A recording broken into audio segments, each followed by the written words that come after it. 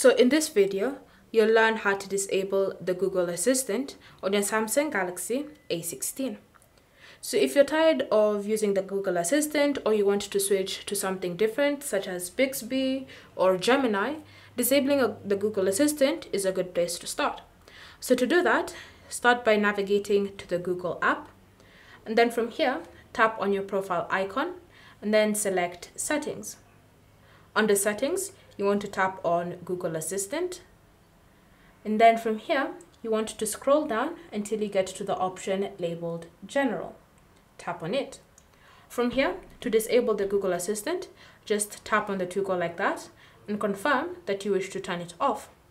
Once you've done that, whenever you try to say the phrase, "Hey Google," you'll notice that your Samsung A16 doesn't react, which means that you've successfully turned it off. Thank you for watching. If you have any questions or comments, leave them down below and we'll get back to you.